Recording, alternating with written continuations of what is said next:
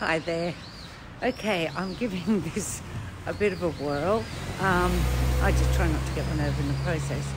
So I thought I'd bring you on my walk with me this morning, but again, tech is giving me what for. But here we are. I've improvised. I don't have a selfie stick, so I've improvised with a little tripod. So here I am walking around Kyoto. It's just beautiful. Now let me see if I can do this without making you car sick. As you can see, it's lots of little beautiful alleyways, and we've been really lucky because parts of Kyoto that are sheltered, look at those beautiful autumn colours.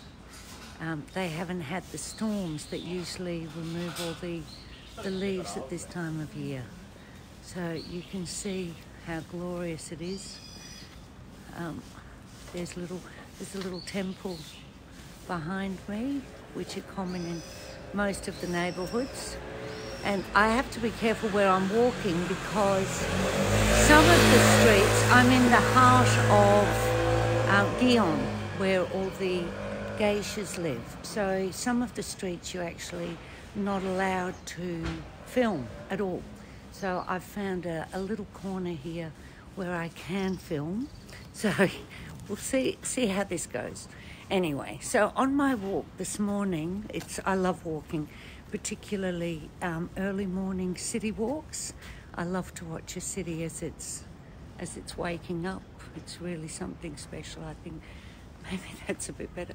This could be a real adventure for everyone. Sorry about this. So this morning I've been thinking about the year coming to an end. You know, it's a few weeks to Christmas. Cannot believe it.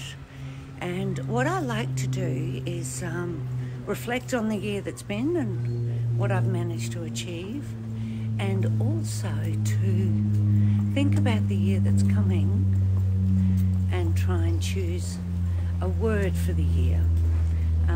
Sometimes people will choose, 3 words for the year. I've done that myself on occasion, but mostly I like to choose just one word for the year. Look at the detail here, it's just beautiful, isn't it? And so this year I've got a few that I'm thinking about doing or choosing for next year. I think about the things that I need, where I want my focus to be. I had a couple of tough years, as I've shared many times, and so one year my word for the year was resilience. So no matter what came my way, I was determined to just build resilience, build that grit, and keep going.